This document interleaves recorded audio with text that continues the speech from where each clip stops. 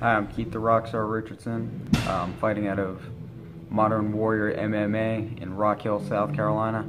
I also cross-train with Team Alpha Male out of Sacramento, California. On April 22nd, I'll be fighting Matt Bassette on Bellator 153. It's been about 7 months since my last fight. I hadn't really intended on taking that long of a layoff, especially because I was fighting so active. I think I had like 5 fights in seven months before that, but I was just having difficulties getting matched up. I had guys pulling out of fights and stuff. It was one of those issues where you're on a roll, and it seems like nobody wants to play with you anymore. And we were looking for that that go big opportunity, to put us in a Bellator or UFC fight, and finally this fight came along. And, I'm looking forward to taking on Matt. He seems like a tough fighter, and he's going to be a big challenge. So I'm looking forward to getting the opportunity to to showcase what I can do against a quality opponent. Matt presents some interesting issues as far as the fight approach goes, because he is a very well-rounded fighter. It hasn't really caused me to change too much as far as making adjustments and stuff like that. Because I pride myself on being a well-rounded fighter myself. I have the wrestling background, the grappling background. I work with high-level strikers and high-level striking coaches. I think as well-rounded as Matt is, I think I'll be the more well-rounded fighter in this fight. The big advantages I have going into this fight, is one, just working on that grinding mentality.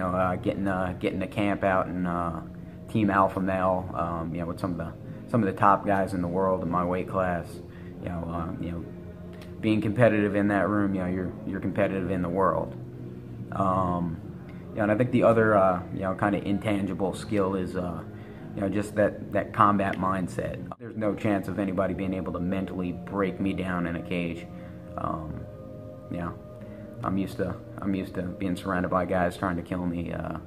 One guy in a cage trying to give me an ass whooping's not that big of a deal to me.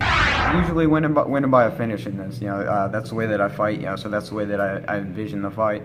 I've only gone to a couple of decisions in my my entire career. I don't.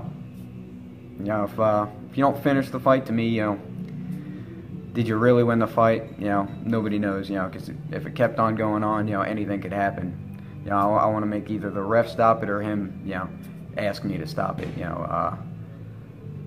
To me, that's a full victory.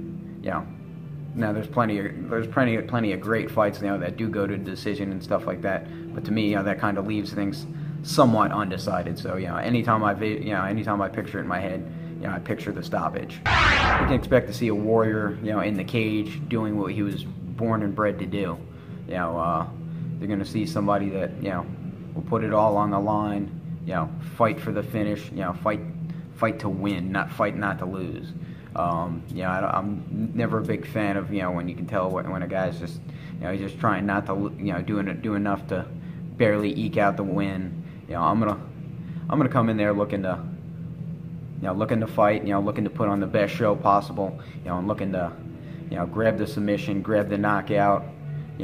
Snatch victory instead of letting judges give it to me. A couple of people that I want to thank first of all, my family over here at Modern Warrior MMA.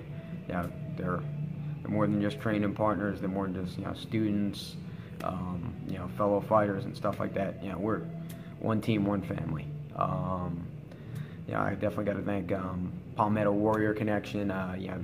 Doing great things in the Carolinas for veterans. Job placement, stuff like that. Definitely got to thank Firehouse Vapors, for really helped me get my training camp together and stuff like that. 007 Bail Bonds, Diamond Thieves Tattoos, Bread and Butter Management. Michael Allen. Thank you for all the you do for me. Positive Friday, Richardson Animal Rescue. That's my family, and that's the you know, that's some of the good work that they do. Definitely got to thank you know, everybody, all my Marine brothers and stuff like that. You know, Marines at 3-8, you know, brothers forever, and just you know, all my people that, you know, really, you know, help support, you know, push me along. Definitely got to thank the guys over at Alpha Male. Can't forget them.